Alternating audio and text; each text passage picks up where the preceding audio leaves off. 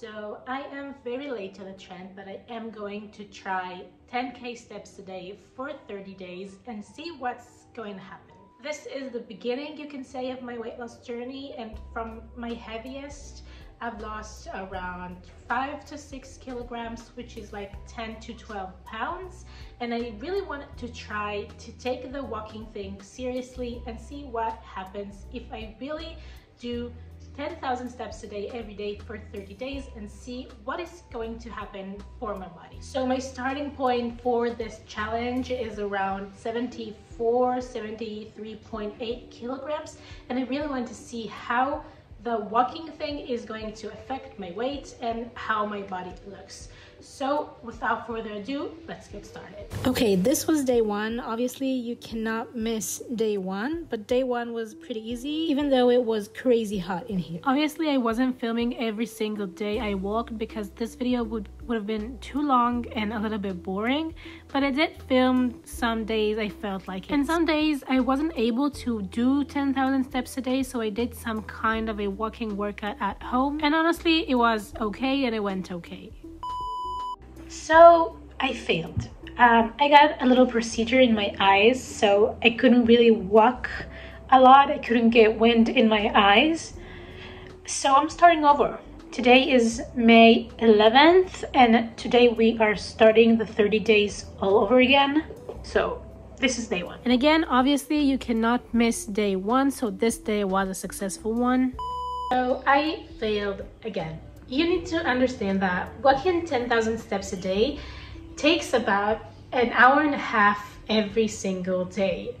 And it's a long time. It's a very long time, especially when you don't have a clear schedule of your day, of your week, or of your months. And I just don't have it. I study architecture on my second year, and a lot of the nights I'm staying at the studio until like 12 at night or 1 a.m. and I'm not going to come back home at like 1 a.m. and start to walk an hour and a half until 2:30 or 3 a.m. and then go to sleep. There is a very important goal in here, and it is to lose weight, but not in any case. Especially when I'm actually walking quite a lot. I'm taking the bus to the university and I have to walk from the bus station to the university, and I'm going back home with the bus. So I am walking quite a lot in my day, but not to reach 10,000 steps a day. And maybe it's okay. And this is the message I want you to take from this video. I know this video was quite short, but there is a message I want you to get from this video. And that is that sometimes you just can't win it all. You cannot study a degree in architecture. And if you know someone who studied a degree in architecture, you know, or he will tell you or she will tell you that it is such a hard degree and it takes so many hours to do everything. That's one.